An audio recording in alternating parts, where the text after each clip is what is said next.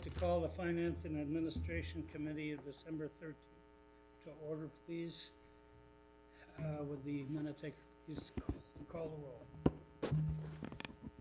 Alderman Woods. Here. Alderman Lazara. Here. Alderman Winger. Alderman Eugene Wesley. Here. Alderman Sizmarsky. Alderman Shockey. Here. Alderman Coles. Here. Alderman Roy Wesley. Here. First item is an approval of the minutes of November 29th of 2012. Do I have a motion? I'll make a motion. Second? Second. All in favor? Aye. Questions? Nope. Would the minute taker please show Alderman Winger just came in? Next item is a report and recommendation on the DuPage Water Commission rate increase. Mr. Wilson. Thank you, Mr. Chairman. Start by saying that, as you're all aware, there was a revised memo that went out in Tuesday's packet. Historically, the DuPage Water Commission has only given us an increase 1 year at a time. Last year, they actually set forth 4 years at one time, but because we had some rate uncertainty, we passed just the 1 year. And going forward, the council historically has said that we have to pass the DuPage water increases. So since they were known, we put them all out there on Friday.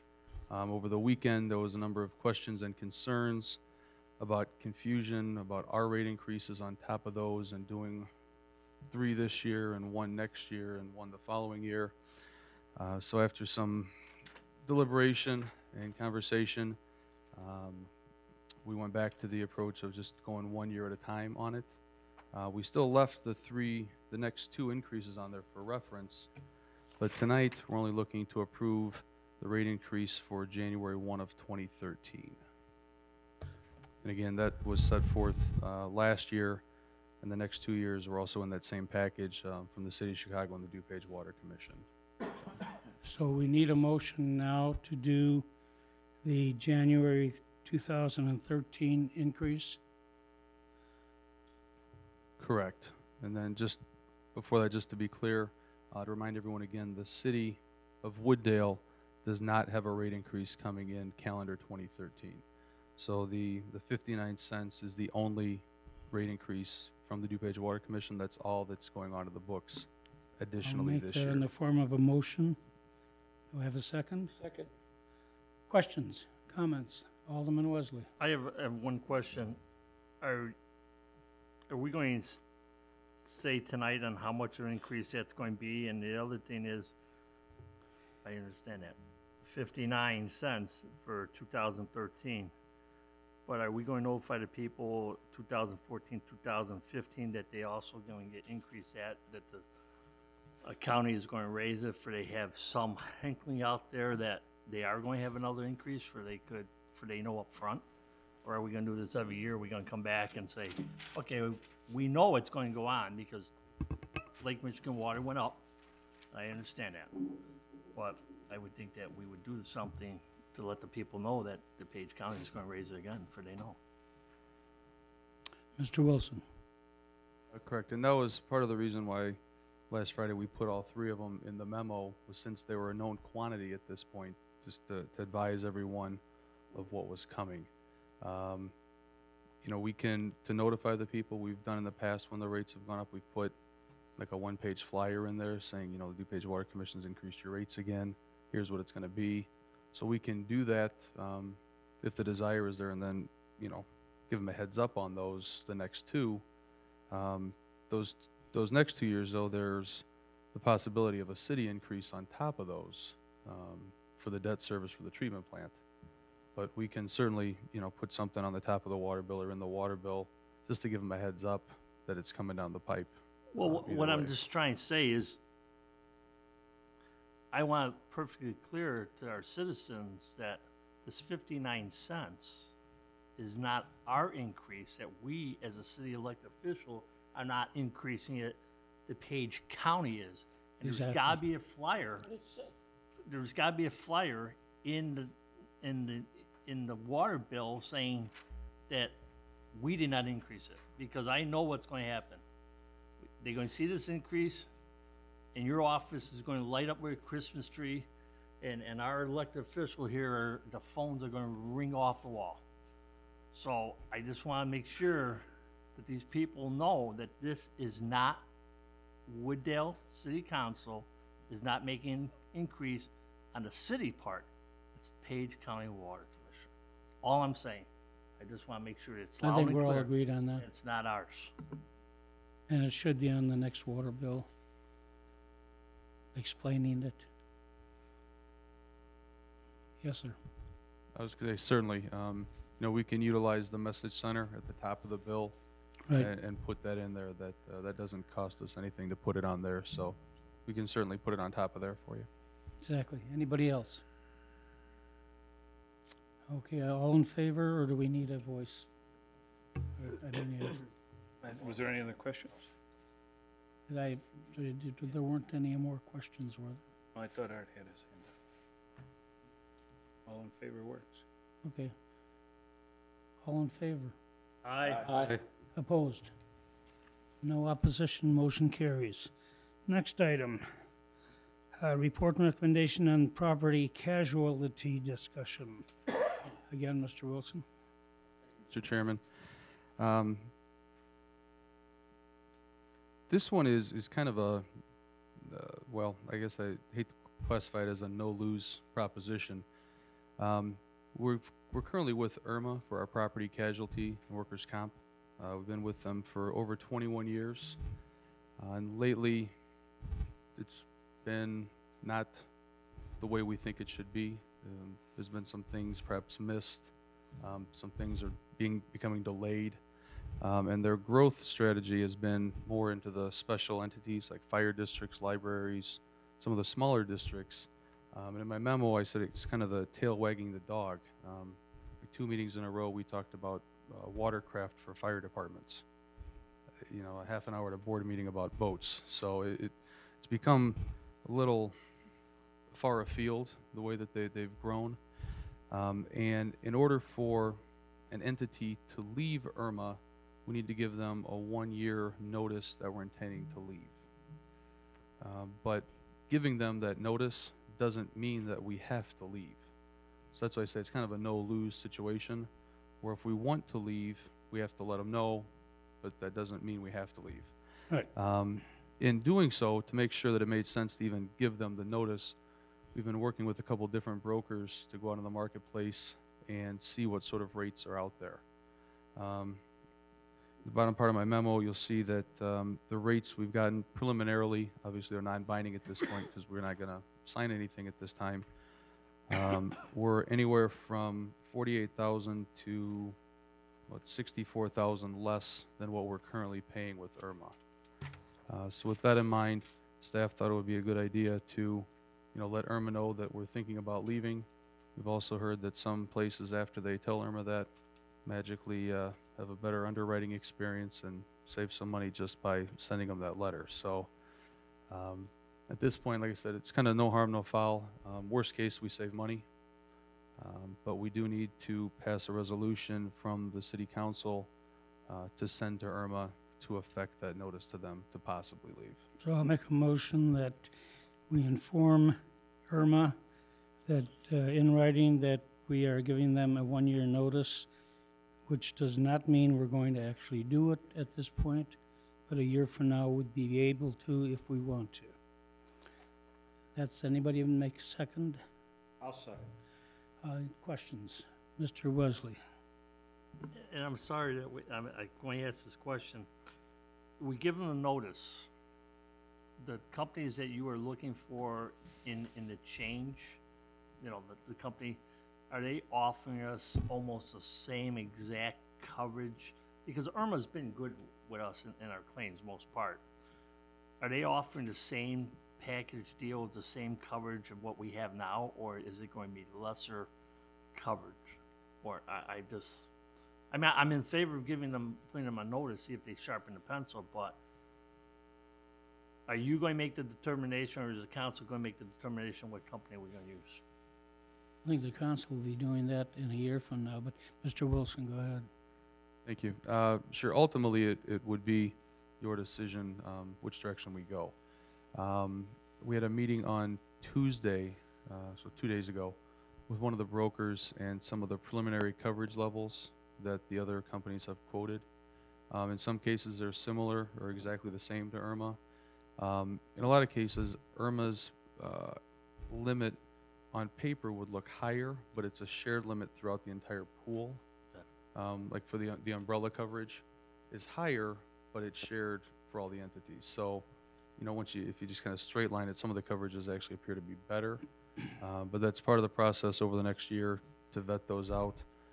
That's also part of the reason that Irma once a year is because they want the quote that we get so they can go through and point things out as well and kind of leverage them back and forth a little bit. So We gotta have that? yeah. All clear. Anybody else?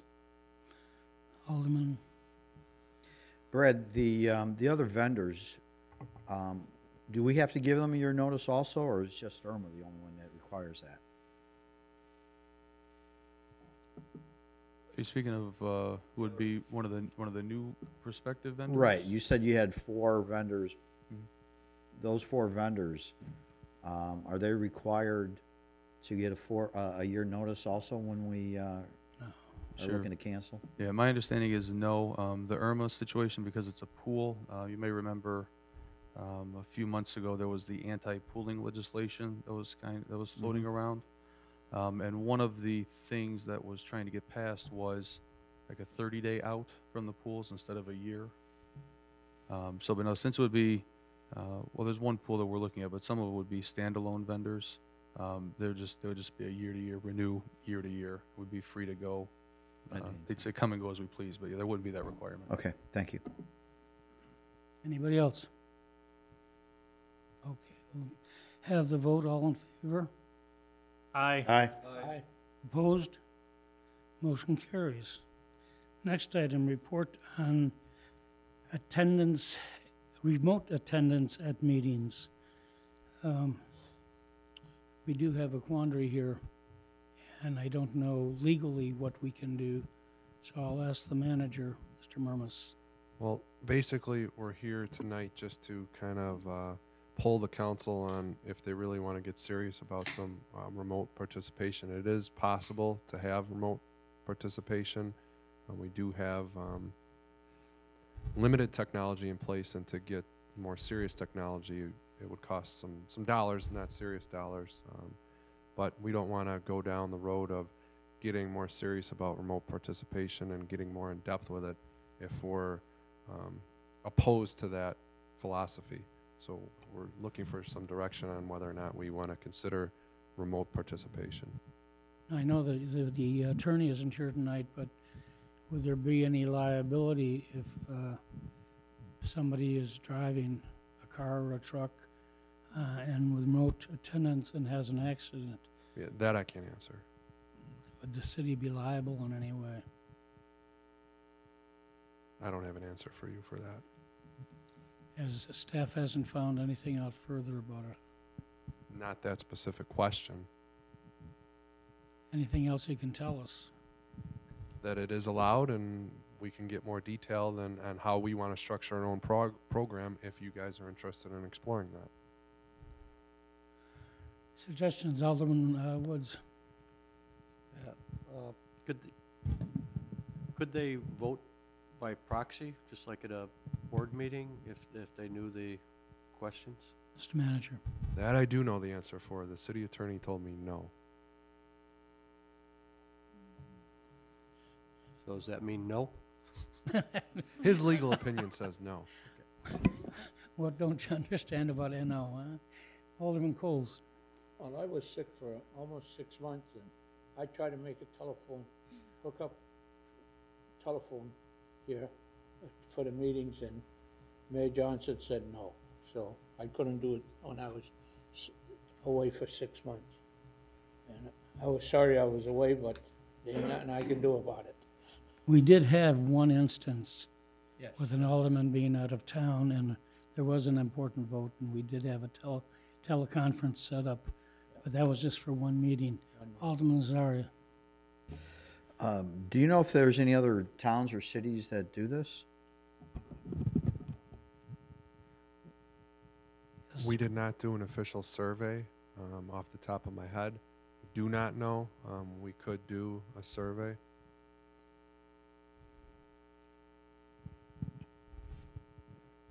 So, again, without an official survey, our insurance pool, IPBC, they do allow remote participation, but they have a conference call phone number, and then they also have a web login where you can actually see the packet going along. So it's more geared towards, and those meetings are during the day, so that's more geared towards you're sitting at your desk, you can't make it. I'm sorry, can you speak up a little? Oh, sure. Yeah, the IPBC one, the meetings are during the day. So there's a conference call number and then also kind of a webinar to follow along the packet. So that's more geared towards sit at your desk call-in sort of thing. But those rules were vetted through the Open Meeting Act by IPBC's attorney, like ours would have to be. As for communities, I don't know, but I do know that our insurance pool does. Mr. Alderman Lazario. You know, I'd like to see this explored a little bit more. I think there's still a lot of questions that need to be answered. So I would recommend going forward with this. If I may, from what I understand, it's a temporary problem, or it's a trial period problem, and it may resolve itself after, I don't know what the length of time is, but it might be better off just putting this off until after the first of the year and finding out if we can get more information as how long this is going to go on. Alderman Winger, go ahead. Well, I wasn't aware that this might be temporary when I just rose my hand to be recognized, but should this be a more permanent situation, then I'd like us to pursue figuring out how we would do this. As long as the member that's not attending physically has a vote at the committee, council, and exec session. So if it's purely to attend and weigh in but no vote, then I'm not so crazy about pursuing this. But so I would say let's look into it further. Thank you. Yeah, I would ask staff to follow up on it and with the attorney, see if there is any liability. Mm-hmm. Yes, sir. Going back to Alderman Winger's concern, you'd be able to vote. I mean, that's not a question. So. I'm sorry, what? You would be able to have a vote with the remote participation, so that's not an issue. He would be able to have a vote Yeah, on yes, anything that's going on. correct. But legally, what if something happened to him while he's, Again, that I don't know. that's what I'm saying. What would our liability be? Alderman Coles. Make a suggestion that we let it go until after the first of the year and see what happens. You only have 2 more meetings, and Actually, one more. one more meeting. And after that, it'll be the first of the year, and we'll see what happens at the first of the year. I thought he said this was a temporary, they put him on temporary shift. I understand. I it's- don't think we should knock him out or anything like that. No. Because that's, we didn't elect him, people elected him, so. Yeah, I understand it is a trial period, so it So why may don't we do it that go way? away. Alderman Eugene, Roy Wesley, please. Well, I don't think we should be talking about one individual. If we're going to do this, is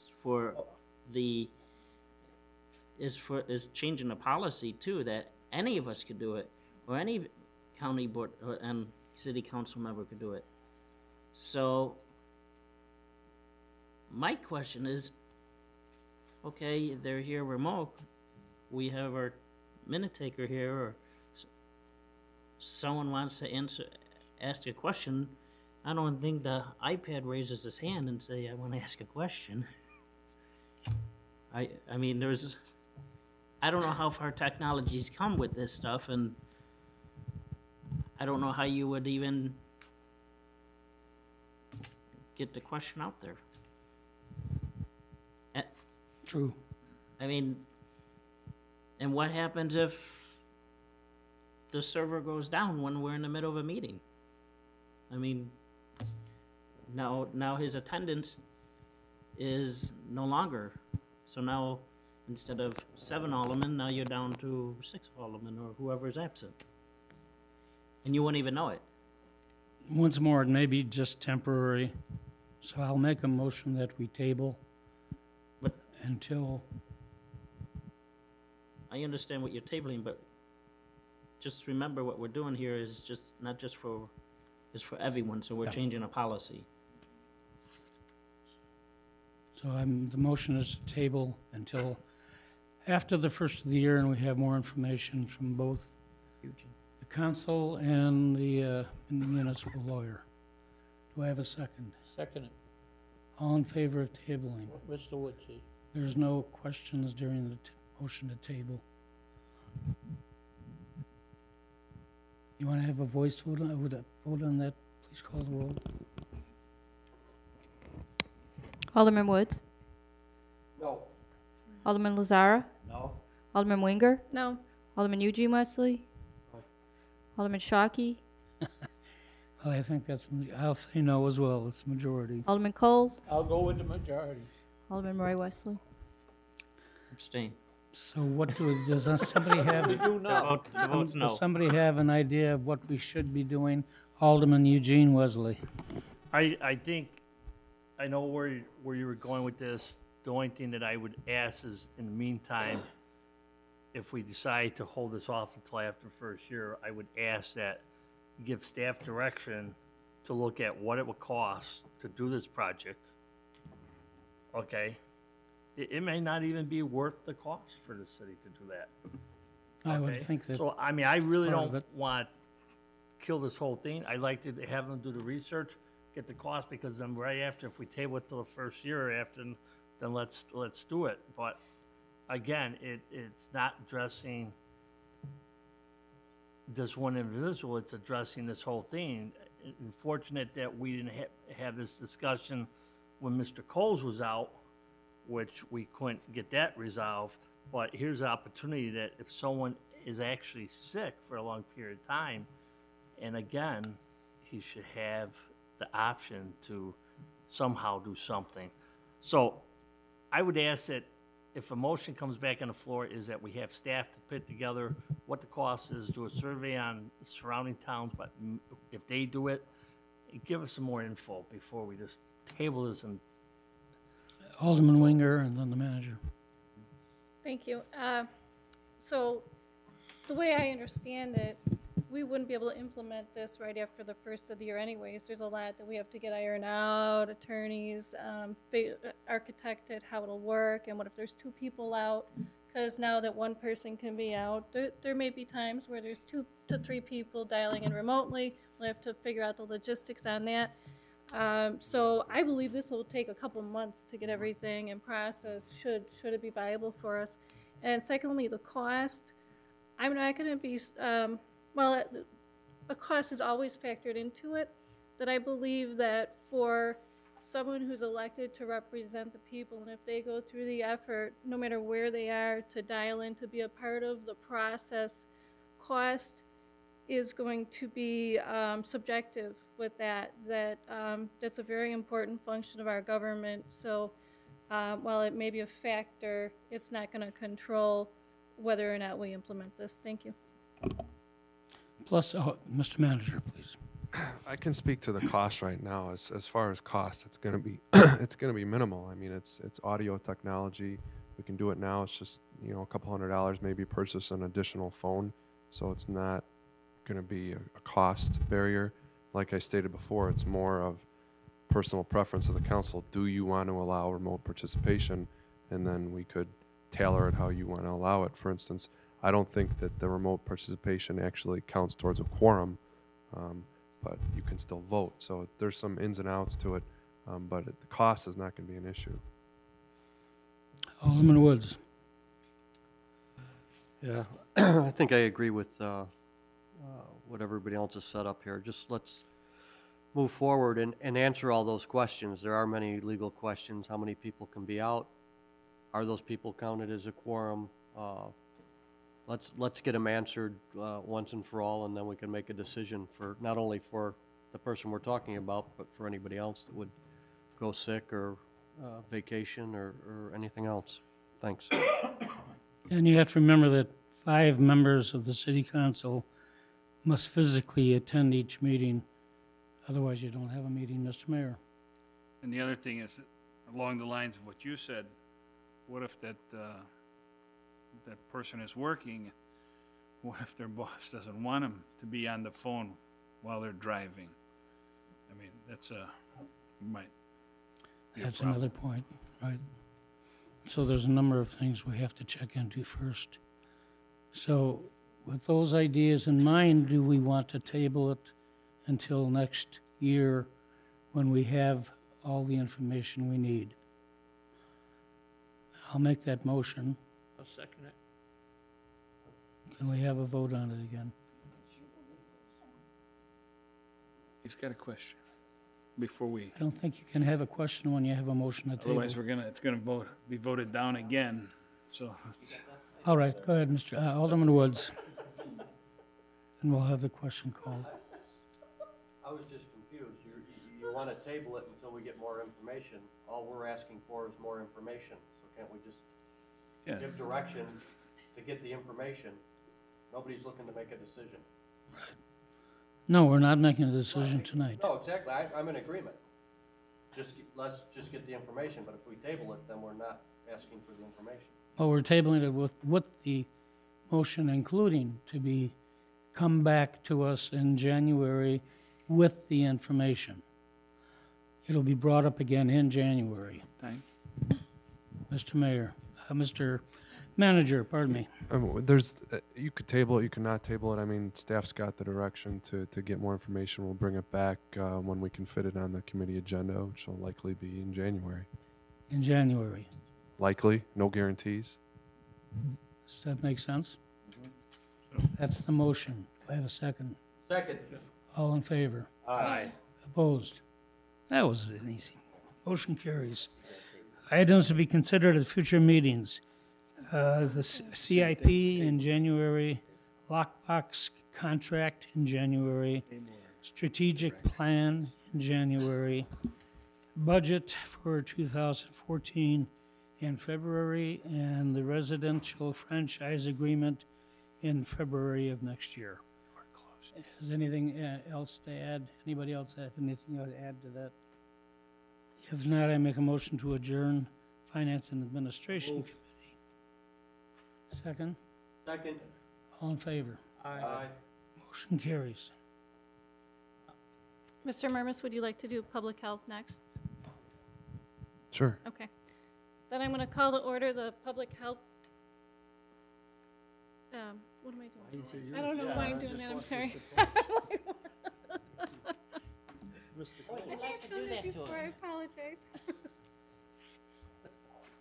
No wonder I screw up. All right. Call to order the Public Health, Safety, and Judicial Committee. All right.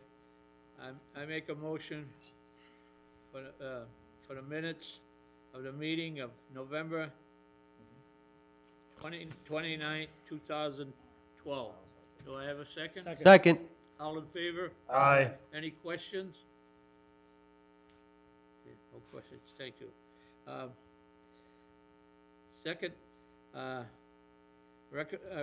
report and recommendation of the agreement for collectors, for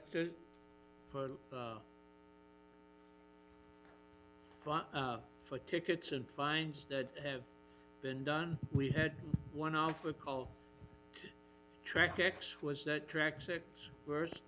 Northwest Collectors. Yeah, and now we're switching over to a municipal collecting agency, so we're gonna let the chief take over. Thank you, Mr. Chairman. Yeah, what we're looking for tonight is approval to sign an agreement with Municipal Collection Services Incorporated. Especially since our bringing the TraxGuard railroad violations to an in-house process, any enforcement of any fines of that civil finding of liable falls onto the city as opposed to the court if they were to appear in court under normal circumstances under a traffic ticket. With that being said, the program's been successful with collecting from about 70 to 75% of the violators that are found liable after the ability to contest their citation through an administrative hearing. But even though that part has been successful, if we look over the first 6 months of the new system, and that's about the amount that you have to look at to know that they've had every opportunity to pay and there's been a final determination. We had about $50,000 in outstanding fines that are out there.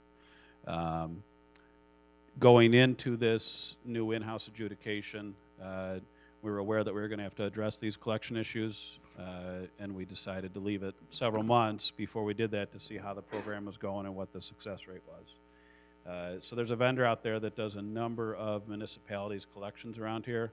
It's called Municipal Collection Services. We've met with them. We like their process. We like the company and how they handle these collections. And we've also negotiated with them a split where any fines that they collect, ones that we would already have to send to collections, they would receive 33% of the fines. The city will receive 67% of all fines, which is a much better rate than we're getting right now. So the goal with that would be is to obviously the in-house TraxGuard, we would send those to them. But also from this point forward, I would like to start sending all of past due parking tickets that normally right now would go to this other Northwest Collections and do it all through one company. There was the opportunity to go with the company that handles our railroad enforcement. They do have a collection arm, but handing over also our parking tickets and any other local citations, they don't really handle those. So we're looking for a one-stop shop. So that would get that going, and if there was ever any desire to add any other type of collection services, we'd be all set up with this company. So that's what we're looking for, is agreement to, or approval to sign an agreement with Municipal Collection Services. Anybody got any questions? Alderman Sharkey? Is there not something in effect right now that municipalities can let the state know, and the state would not give them a license renewal or a plate renewal? There is a program right now that specifically deals, the plate renewals, that's more for an emissions testing type thing in your vehicles. The enforcement wing that the Illinois Department of Revenue has in effect is for basically garnishing tax refunds. What that would entail is this company does offer that service. They would, after exhausting all other collection efforts, they then have to file a certain amount of paperwork with the state, the treasurer's office, and if that's accepted, they would garnish a tax refund before it would come to them. They have a right to appeal and do all that. That's not currently written in the contract because I was under the impression that that was approached a while ago for other types of debts, and the city chose not to go that route. It could be added, but that's, and if it was added, the split would be 17% to the collection company and 83% to the city. So that's out there, but that's not part of this current contract. If that was the direction that you gave us, we could get it added to the contract, but we didn't pursue that at this time.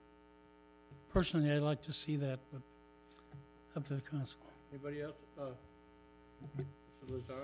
Alderman Lazara? Greg, how long do we usually hold a ticket for before we'll send it over to a collection agency? Your typical parking ticket, once it's issued, they get 15 days to pay it, at which time the fine doubles. So basically, if they pay it early, the fine stays lower.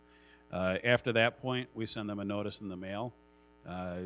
Prior to that even happening, once they receive the ticket, they're allowed to come into the station and fill out a protest form. So let's say someone forgets to hang their handicap placard in their car, or they have some reason that they forgot to call in a car overnight that was parking overnight because there's a number of situations that they're allowed to protest that. and that goes through the watch commander and then to me to eventually make a decision on the parking ticket. So they've had all those opportunities. They're sent a notice then, and then they can request a court date to challenge it in the Addison Field Court. If they choose to challenge it, then a judge would obviously make a determination. Most people that don't pay the fines, they just simply ignore it, and probably it's usually about 3 to 4 months before it's ever sent to collections. That's about the typical. We don't send them to collections right on the due date or we try still give it some time, but some people just don't end up paying. All right, go ahead. When that finally gets to the collection agency, because you said that it increases by monthly, is that it? And what would that finally be once it gets to them? It doesn't increase for going to collections. So let's say not having or parking in a fire lane. If it was a $20 ticket, it doubles to $40 after 15 days if they don't pay it. Handicap violations, those start at $250, and if they don't pay them, it goes to $350. So the decision to send it to collections at some point, that does not increase the fine anymore. It basically just becomes a final determination that that debt is owed to the city, and then the collection agency has a responsibility to send out a notice to the person to make it a valid debt, and then pursue collection through those means. But it never increases once they get it then? No. Okay, thank you. Anybody else got any questions? Mr. Woods? Like if you didn't show up to court, there's a warrant issued, right? Correct. So if you didn't pay the ticket, isn't that kind of the same thing? Don't you go through a similar process? Well, with parking tickets and with the new TraxGuard, the ones that we're handling in-house, there's never that personal interaction between the officer and the violator. So if they choose not to go to court, we would have to subpoena them into court. If we're able to deliver the subpoena to them, then if they don't appear in court, a warrant could be issued. But with dealing with the TraxGuard, the railroad crossings in-house now, it's just not feasible for us to drive all throughout the suburbs to try and chase them down. We give a proper notice, and then we would have, because it's written under not a moving violation but a civil liability under Illinois code and the city code, summoning them into court just isn't practical. So we can't just issue a warrant if they don't pay the, if they don't appear before the local administrative hearing judge. And these tickets are just specifically for TraxGuard, I mean, mainly? That's correct. We, any other traffic citations for moving violations are written either under city code or Illinois compiled statutes, and then those people, they're delivered a citation right then. They have to appear in court or a warrant can be issued for them. And in prior years, how much have we lost? I don't have the complete number on parking tickets. I suspect it's substantial. I looked for the last year, and we collect about $250 a month through collections. I would say we probably have a success rate of 10 to 15%, and I'm hopeful with this company, with their technology and how they do it, maybe we'll get to 20, 25%, but getting much beyond that is going to be difficult anyways, just national trends for those types of debts. Thank you. Anybody else got any questions? Eugene? So, at one time, we did have a collection agency? We currently do have a collection agency for outstanding parking tickets and local ordinance tickets. Let's say someone's issued a fighting ticket or something. Okay. That's out there right now. This isn't anything new. We could send the TraxGuard ones to them right now. We just not happy with their performance, and we're getting a much better rate with this other company. So they could be done anyways. It's just we're looking to change companies now. Anybody else? All right, I make a motion that we use municipal collecting agency to collect our parking fines and our other tickets that are not paid, right? Correct. Do I hear a second? Second? All in favor? Yep. Oh, Mayor? Chief, real quick, you said right now we collect ourselves about 10 to 15%. So on 50,000, we'll get about 7,500 I'm hopeful that we might get, ourselves. correct, if we get about 20% of those, so $10,000, we'll get about 6,700 of that in a year, if they're able to succeed at a 20% rate. Well, that would be less than we're getting right now then. If we're getting No, 10 to 15%. they're That's- getting, they're probably collecting from 10 to 15% of them, so let's say if it was even, I'll give them 15%. Wait, us collecting right now or them collecting? Because if we're collecting 15%, that's $7,500 on 50 grand. This is just for the uncollected debts. Right, let's say we have 50,000 uncollected, and right now we're getting about 15%, that's 7,500. We're splitting that 15% then, because the Oh, we're collection over- company, they're probably at the most collecting from about 15% of the outstanding parking tickets. And then once that 15% is collected, we get half a split with them. They get 50% and they send us a check for the other 50%. Oh, because I was gonna say, if we go with the other guy and we're making less, why do we wanna go with the other guy? No, this will be more advantageous for the city, and it's gonna be a similar process. All right. Okay. All right, the motion's been set. It's been second. All in favor? Aye. Aye. Okay, Opposed? one opposed. All right. A report and recommendation on light replacement grant. This is a grant to replace the lights in City Hall, the fluorescent lights, because the fluorescent lights are these fluorescent lights are gonna be outdated, and we're not gonna be able to get this particular fluorescent light bulb anymore, and that's the reason why he got this grant to replace these, or we got this grant to replace these. Chief, you can take over. Thank you, Mr. Chairman.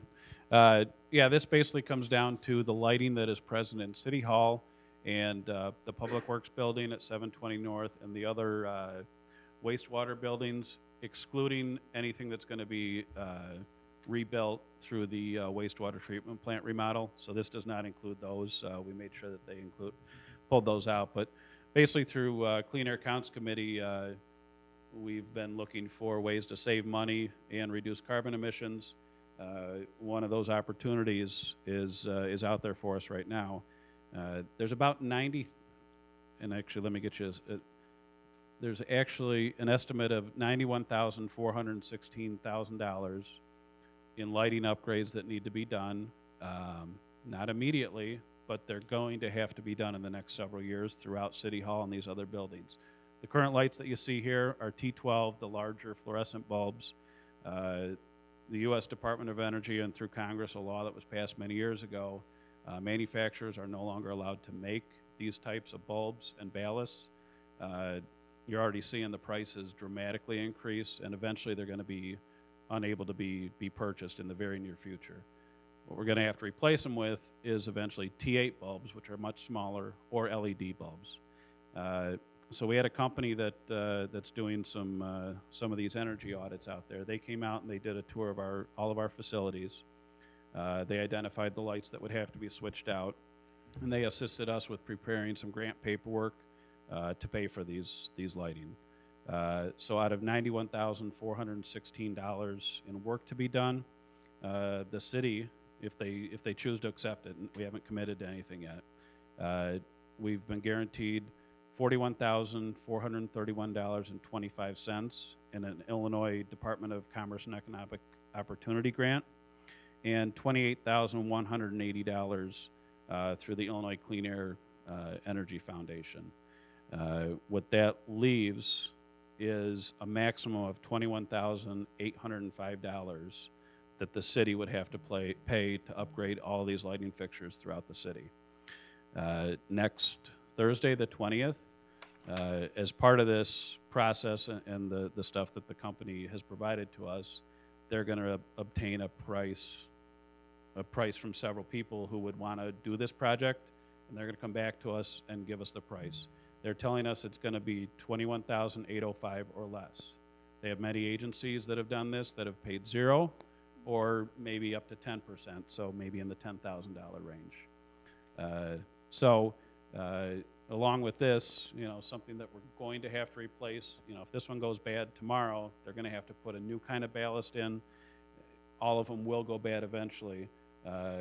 What the energy company is saying is we're going to save 112,720 kilowatt hours and reduce over 253,000 pounds of CO2 that won't be released into the atmosphere. And the financial return, if the city does have to pay the approximate $21,000, would be just under 4 years for the energy savings to be reached just in the buildings outside of City Hall. So we think it makes financial sense to go forward with it. The money is there.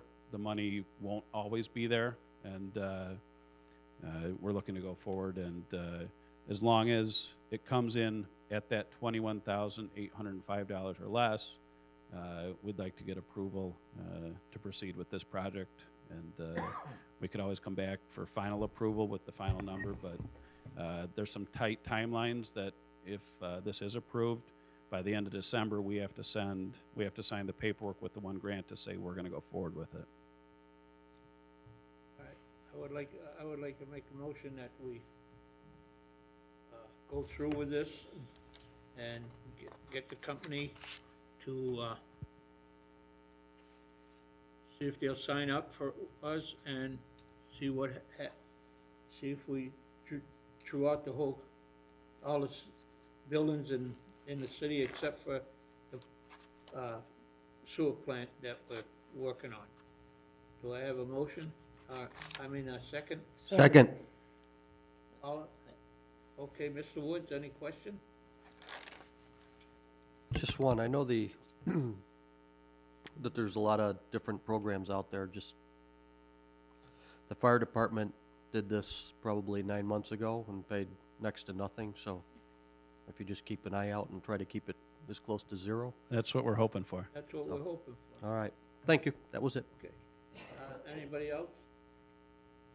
Eugene? I just have a couple questions. You said a timeline is coming here that we would have to sign. My question, let's take the worst scenario out of this and say we don't get the money or whatever it may be. This is not in the CIP, so someone is going to answer me where $21,000 is going to come from, or where is it coming, what account it's coming out of. I It did. ain't in CIP. I did have some discussions with Mr. Finance Director. Do you mind just handling? There is some funds available, but I'll let him. He knows exactly what account that's out of.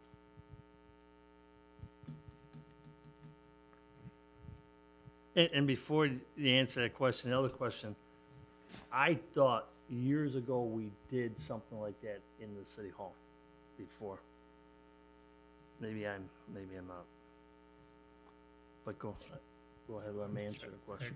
Thank you, Mr. Chairman. The lighting conversion for City Hall and the Police Department has been in the CIP probably 2 or 3 times over the last 4 years. It comes in, then we get a price, oh, maybe we can get a grant. And then we look, there's no grant, so it never gets done. So it's been off again for probably 3 or 4 years. So you are correct in that it's been explored a couple times. So far as the funding for this, one of the projects that was in the CIP under the heading of City Hall improvements was the atrium windows in the rotunda. And part of that project actually got paid out of last year's budget because we accelerated the project per council direction because they were leaking, had mold in them, things of that nature. So all of the funds that were budgeted under the silo of City Hall improvements was not spent. So there's about $18,000 in that account still available. And there's about $100,000 in the Public Works building improvement silo that's not spent. And if you kind of look at the the numbers on, I don't know the specifics, it's probably, what, about 90-10?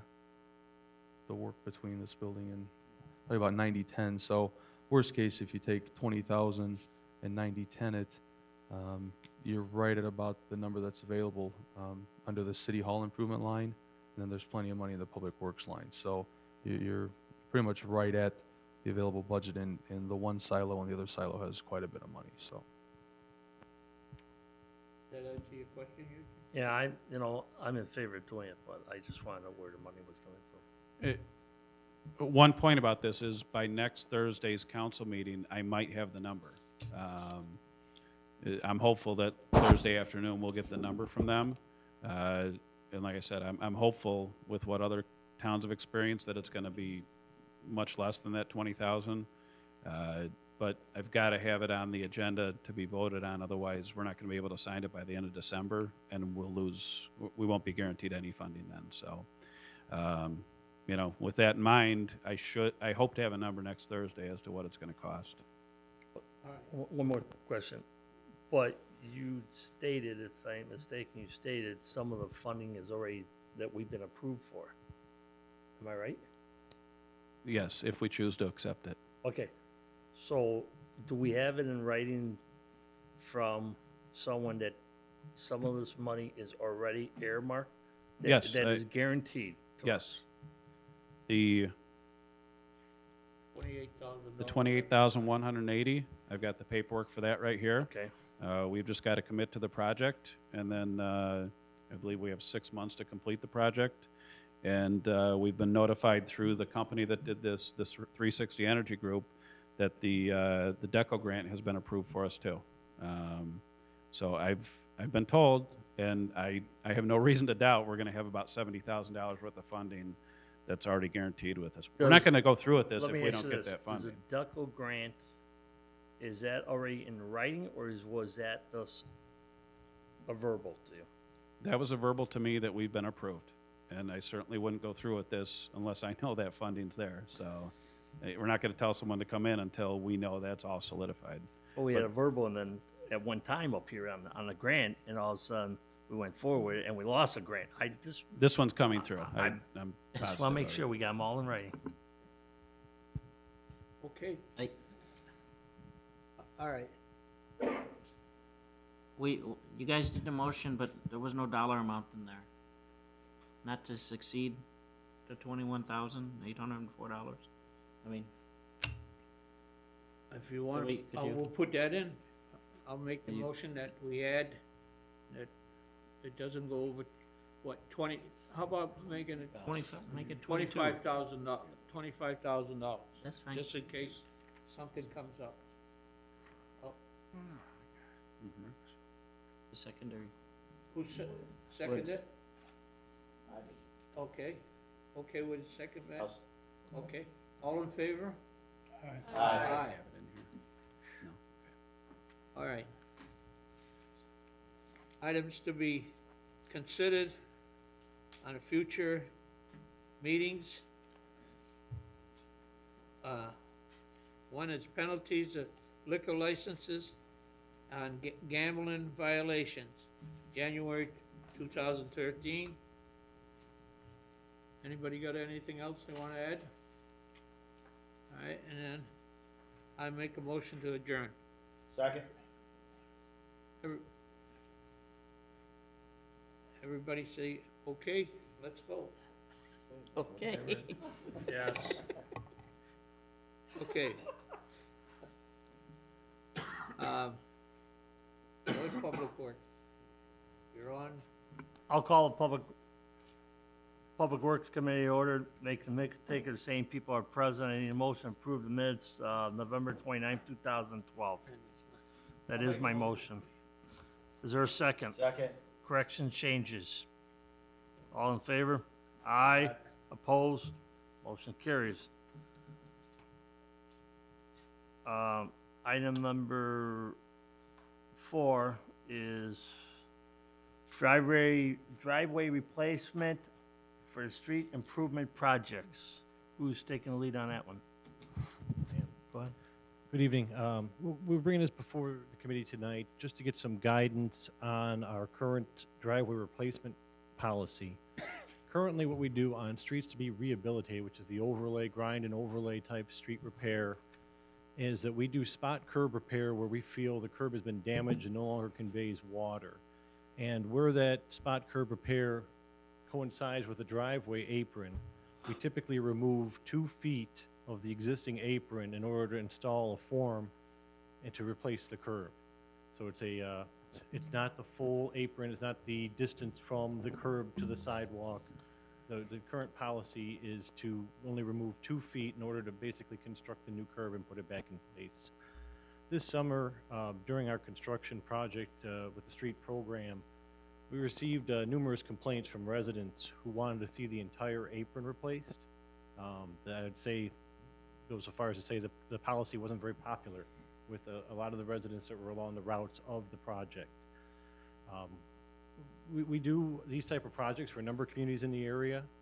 It is typical that the type of work that we're performing here in the city is only, it coincides with a 2 to 4 foot apron replacement. It's not typical that the entire apron's replaced for spot curb repair on rehabilitation projects. So I think the city is doing what most towns do in the area. But like I said, we did receive a number of complaints from the residents along the project this year about not replacing the entire apron.